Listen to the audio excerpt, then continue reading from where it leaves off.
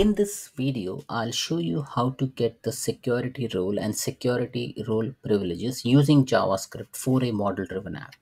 Now, just to start with, what is a security role? So if you navigate to the Power Platform Admin Center, if you go into the environment and specific settings, under security role, you will see whole bunch of security roles which are currently available for your environment.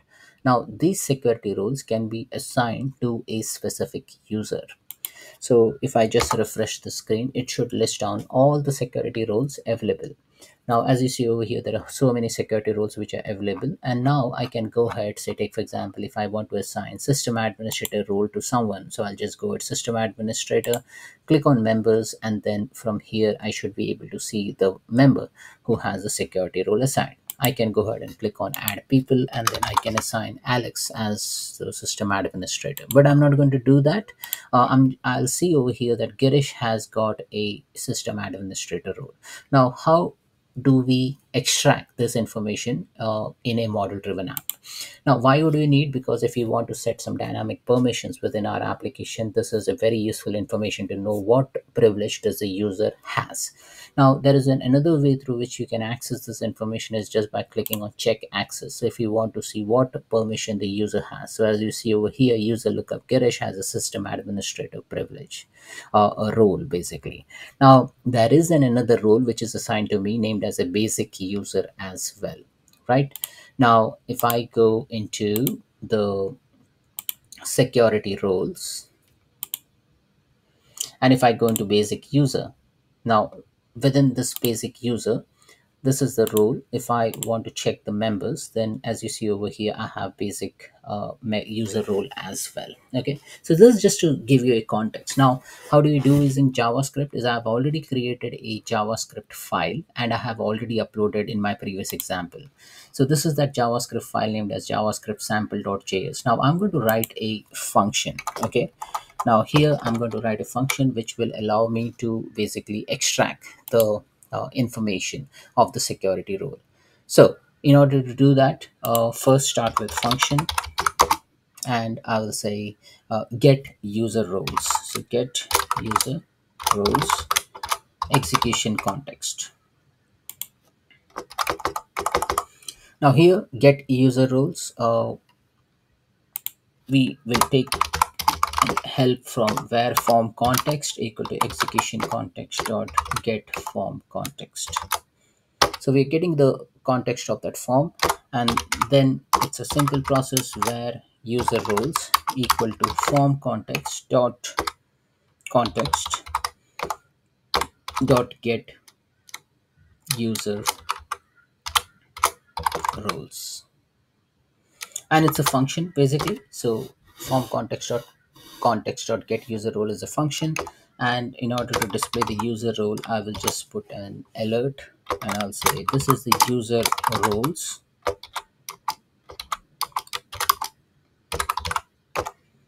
and that's a code, right? So you're going to get the user role. So I'll just make it ready, and once you're done with this, just save this JS. Now I've already created a solution. So this, and in the solution I've added this JavaScript web resource.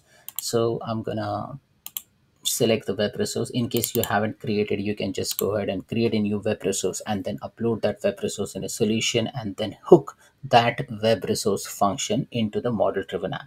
Now, how do we hook that to a model driven app? You open the form of that model driven app, and then once you open that form, here on load, you can start adding those handlers. Now these are the handlers which I've added previously, so I'll just remove that. I don't want that. On under events, so main form events on load, add an event handler and select the right file. So I've selected this JavaScript file, pass execution context as first parameter, and the file the function name is get user roles. So I'll just paste this get user roles, click on done, save and publish. And once it is published, if I go into the planet application, and if I go into one of the record, so this is the previous one, so this is the previous JavaScript. So let me refresh it again. And now as you see over here, it has given me the user role as something comma something, 85A3 and 15A. Now, what does that mean? What user role I have? Okay. Now, this indicates that I have two user role assigned to me, the logged in user. So it starts with 85A and 15A. Now, what it is, if you want to interpret that, you can go ahead, go to the security roles, and then the security roles say, let me pick up basic user. Now, as you see over here, the moment I pick on basic user, I can see this ID 15A89, right? So this is that GUID 15A89. Let me go over here, refresh it, and as you see over here, 15A89 is the basic user role, and 85A9D, which is basically 85A9D is basically an administrator. So system administrator, and as you see over here, 85A90. So this is the system administrator role. So this is how you basically use JavaScript to extract the security role what you have for that specific environment or application. Just by using a simple JavaScript, we were able to extract this information. So as you see over here, we have made use of form context dot context dot get user roles, and then we have extracted the user role. Now, this is fine. What are we going to do now? Next is, so let me comment this alert. Okay. Now, there is another way through which you can extract this information. So let me call this as where roles. Okay. Where roles equal to form context dot user settings dot roles. Now, this is user settings is a property. Basically, it will allow you to get all the roles. So it is similar to get user roles. Okay, so you can do with the one and the same thing. Now, the benefit of using this approach is now the output of this alert was a GUID, right? Now, in order to get the details of that GUID, we need to go into the backend and then check those information, right?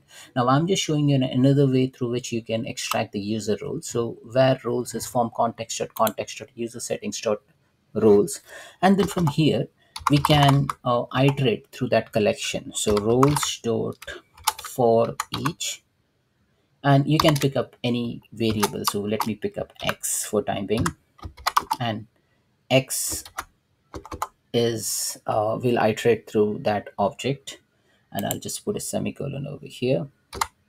And what we want is basically two properties. So alert, so I'm gonna put alert and say x dot id, so which is the id GUID, and I'll just put a hyphen in between, and I'll just say x dot name.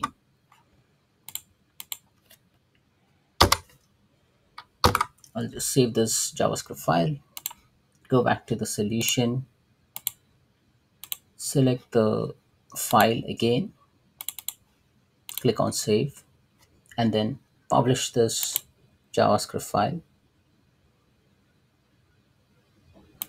Now go back to the model driven app, just do a hard refresh.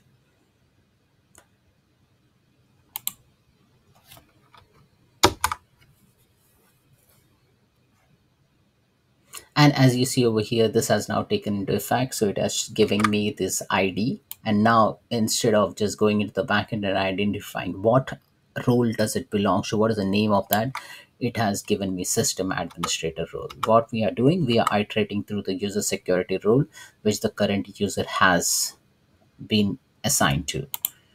And as you see over here, there are two roles, basic user and the administrator.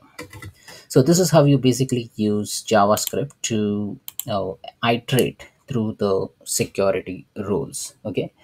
Now there are other things like in terms of security role. Now we have privileges as well. So what do you mean by privileges? Is if I navigate to the Power Platform Admin Center, now here in security role, as you see over here, say basic user. Now, what is a basic user has? The basic user has a miscellaneous privileges and a privacy related privileges. Now, as you see over here, for all the business management category, business process flow, core records, custom tables, what role does the user has? So as you see over here, there is a whole bunch of custom table. Now we pick up one custom table. Say take for example flow session. Now this is the table, and these are the set of privileges. Now every privileges has its own GUID. So flow session, as you see over here, it has none for creation, but at a user level it has a read privilege. Now what if we want to extract the security privileges using JavaScript? Yes, even that is possible. So you just go into that same JavaScript.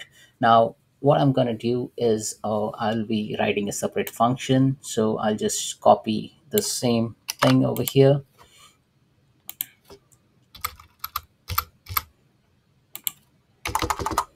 and this time I'm going to say get user roles privileges.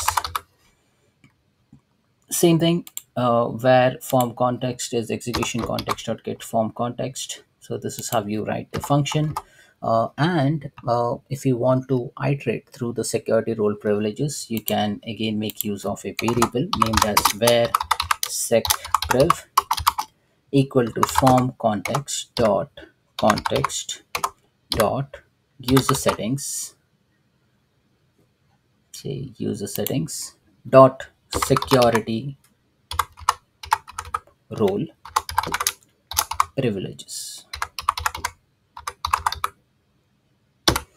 And with that you should be able to extract the security role privileges. Now how do you want to see this information? So what we will do, we can do an alert. So here we can do an alert, and then the security role privileges can be accessed.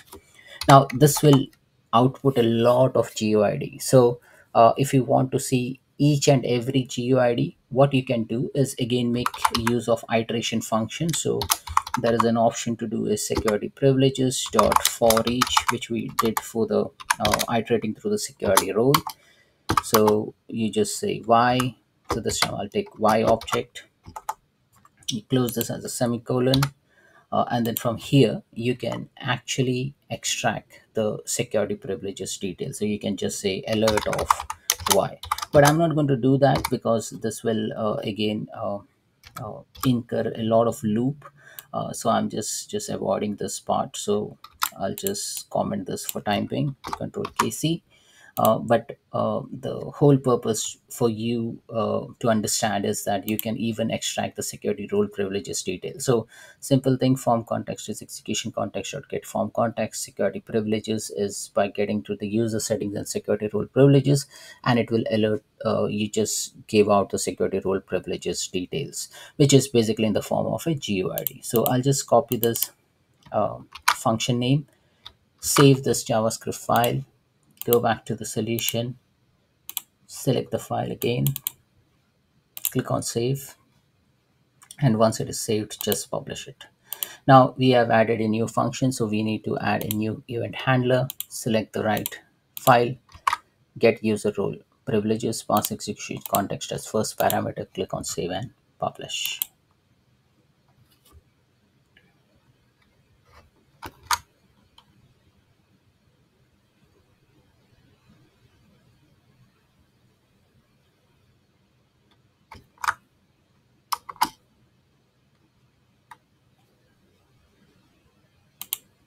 So as you see over here, we have loaded the security privileges. So now once you go into the model driven app and you click on refresh, you should see the two security role which we have access to. One is the system administrator and the basic user. And the third one is all the security privileges which we have, like for the current user has, is listed in this particular alert, right? So it's a huge list over here. And as you see over here, it has already trimmed it, but these are the set of GUID which highlights the security privileges. So you can programmatically use it to find which security privileges that user has, and then accordingly define your own business logic. So this is how you basically use JavaScript. So just to recap, what we have done is I've showed you how to get the user role using a function get user roles, or you use a user settings object, and then iterate through the user roles to extract the ID and the name. Along with that, we have written a function to get the user role privileges, and then listing down all the security role privileges what the current logged in user has. Thanks for watching.